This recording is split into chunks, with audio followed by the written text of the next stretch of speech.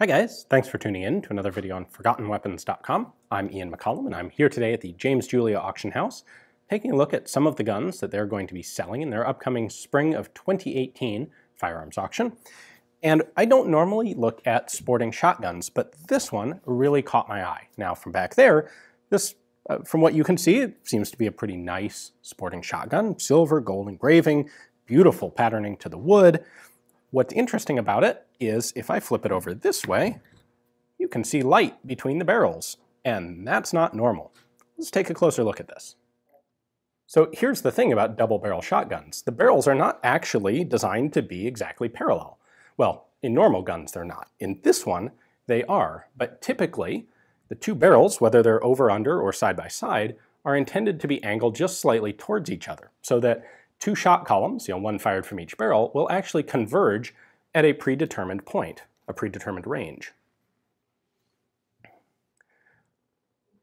Ellis Brothers, the manufacturers of this particular gun, instead opted to make those two barrels parallel. I would suspect they had a specific customer who requested that, and they went ahead and did it. That gap between the barrels looks really quite large, but I will maintain that that is actually exactly what you would get if you took a standard set of double barrel 12 gauge double barrels and lined them up parallel. You don't believe me, do you? Well, here is on the right our parallel bore gun, and on the left another side-by-side double 12 gauge. And you can see that at the breech end, those are exactly the same size.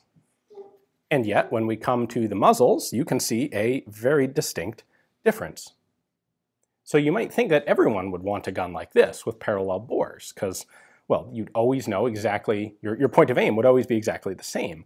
With conventionally regulated barrels, your point of aim kind of changes. However, within actual practical usable distances, the typical barrel regulation means that your point of aim actually, your two shot columns actually get closer and closer to each other until they converge at what is typically about a maximum range, usually something like 40 yards.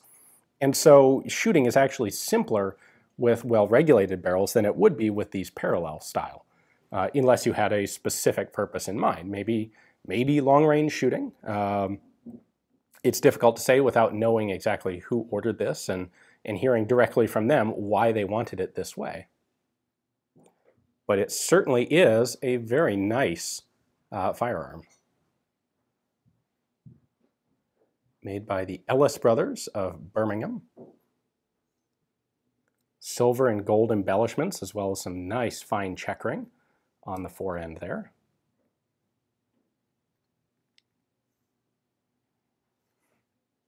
And the same on the action.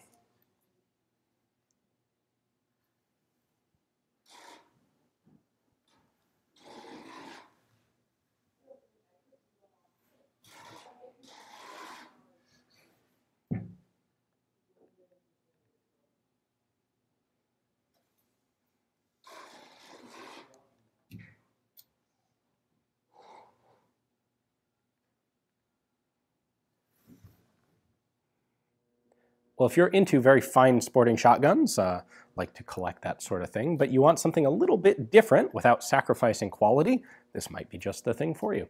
Take a look at the description text below. You'll find a link there to the James Julia catalog page on this particular shotgun, and that'll give you their description, their pictures, their value estimate, and everything else you would need to place a bid on it right through their website. Thanks for watching.